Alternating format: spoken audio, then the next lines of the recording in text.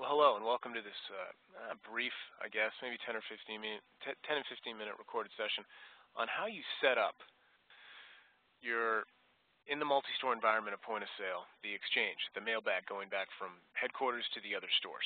Right? It's pretty simple, and I will be using the Intuit Exchange Service, which uses our servers and makes it really easy. You do have to pay for that, though. It's $20 for 3 years, so some absurd cost like that is very simple. For that $19.95 or something like that. So make sure when you're purchasing point of sale pro and you want to do a multi-store, make sure you also ask the agent if you're going to be doing the store exchange, which I do obviously suggest, and it's the best way so that it works, so that all the day's activity at the remote stores can be then sent to headquarters, right? And then even QuickBooks can be updated. And then any pricing changes, et cetera, new purchase orders will be sent out to the remote stores by the next business day from headquarters. So it's a really key part of the process. So also ask your sales consultant to purchase that Intuit service as well. Okay, so you're looking at Workstation 1 on my headquarters store. This is where I want to start. I'm going to go to File Preferences, Company Preferences, and under Multi-Store, right, this is headquarters, and store codes and classes, I have 2 stores, and this is what the classes will look like in QuickBooks under my P&L by Store 1 or Store 2. Now the exchange method, you go ahead and click this, and you choose Intuit Service. Now there are other options here, removable media or email or network file transfer or something, but the Intuit Service, especially if you're in different locations, is going to be the fastest and slickest, and I encourage you to use that. So purchase it, you do your license sync under Help Manage My License Sync Licensed Out Online, and you'll be able to configure it. And what you have to do is put in the actual license number of the other the server station, the point of sale server 1 station at the other store. And then you go ahead and just click Save. Now, I'm going to show you exactly what to do at the other store. You share out my second workstation for this.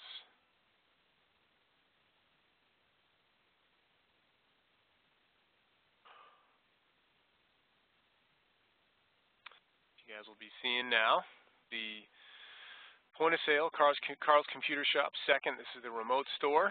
So go under File, Preferences, again, same place, Company. And then, of course, under Multi-Store, and I'm the remote store. Right? You can have up to 19 remote stores, but one has to be the headquarters. The headquarters does the financial exchange with QuickBooks and does all purchase orders and pricing changes. Right? Remotes can take care of most other things. Of course, you can receive the product at the remote stores. So store codes and classes, I'm number 2. And then, of course, exchange method. Configure, and I put in the license number of Workstation 1 at the headquarters store. Now, once that is done, now I'm going to go ahead and give access back to my other computer.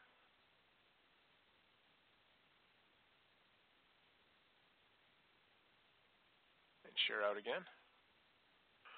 So once you have that configured, it's as simple as that. Choosing Intuit Service, once you pay for it, of course, and then put in the license number of POS Workstation 1 at each of the stores. Then under the store, you do Send Files. Now here's the Exchange Center if you want to see it. It does require a password. Okay, so you can do the store to store name. This is going to be a Carl's Computer second store. I'm choosing Intuit Service, so this is the things you have to set up on the headquarters. And then there's the license number for the Workstation 1 at the remote. And I do need a password. You got to create a password for the configuration. So I'm going to click Set Password, and it can be like 4 to 20 characters. It can be alphanumeric too. I'm just going to do a simple one into it. Right? Now you also have to do that at the remote store as well.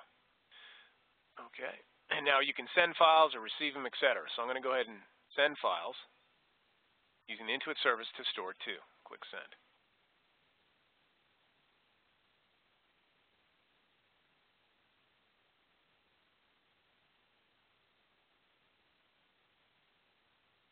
All right, click Close. So I sent that out. I'll click Close this window. And now I'm going to go back to the WebEx console and share out the other computers. You guys can see it.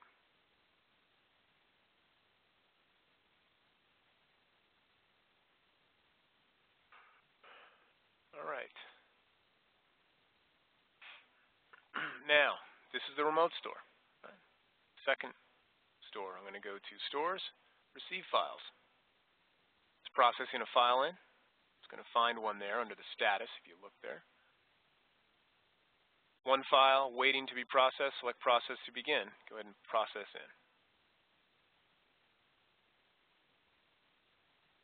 And this is how, even though there's two separate point-of-sale database files at each store, each store is going to have its own Workstation 1 and its own point-of-sale database file, but only one can talk to QuickBooks Financial, and that would be the Workstation 1 and the point-of-sale database file on Workstation 1 or the POS server station at headquarters. Very important. I'm going to go ahead and click close, and now I have all the information, that came over from the first store, and it updated my new pricing, the new items, etc. And that's essentially how the store exchange works. You send files from the remote to headquarters, make your changes, process it in, update QuickBooks, make any other changes by the next business day. You then send files back to the remote stores. They receive them in to make sure everybody, as of the last store exchange, is on the same page and aligned. And this is something you could do every day, every other day, once a week. It all depends on your frequency that you want. I hope that was helpful, and you all have a great day.